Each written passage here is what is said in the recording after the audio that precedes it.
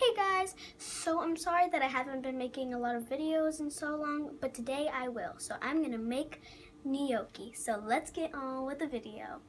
For those of you who don't know what gnocchi is, it is a Italian style dumpling that it's like known as for like pasta that you could put marinara on and pesto.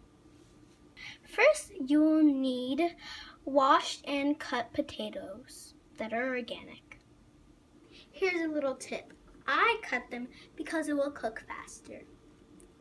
Add enough water to cover and boil till tender. I also like to put a little bit of salt in there to give it a little taste. Now it's time to check if it's fork tender, but if you don't know what that means, it means that you could poke in the fork and you could take it out without picking it up.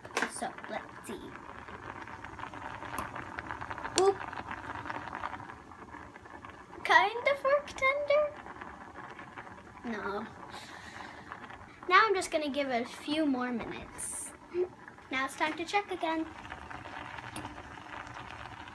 Perfect.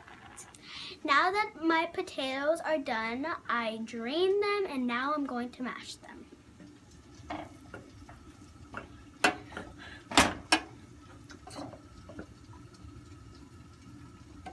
Mash the potatoes well and don't leave any lumps. For every 1 cup of potatoes, you need 1 cup of flour.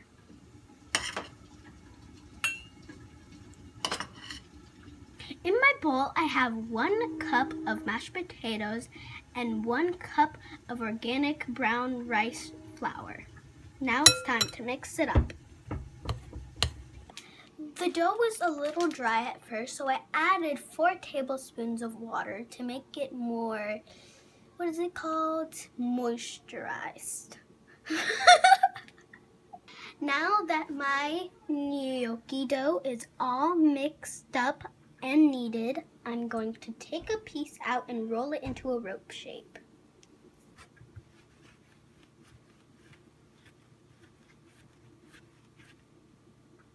Okay, good. Now that my gnocchi dough is rolled out into a rope shape, I'm going to cut it up into little pieces.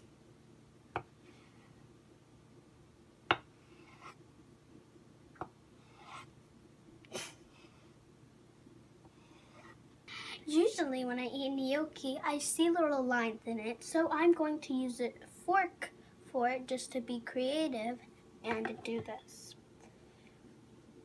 Roll it out on the fork, like so.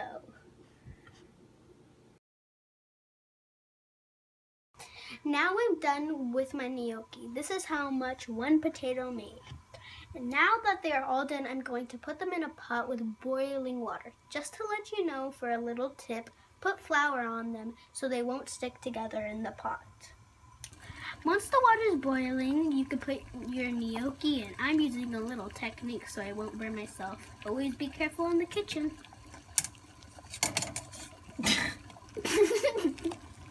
I did it right.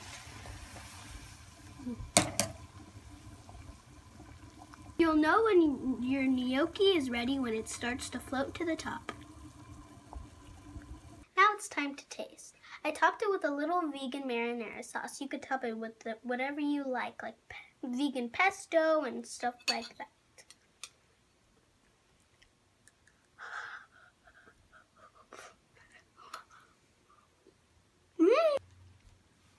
So good. The pros is it's just so good. It tastes delicious. But the con, a little too sticky. Yeah, but I still like it.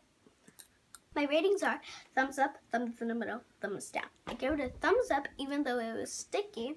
It was probably sticky because we cooked it too long.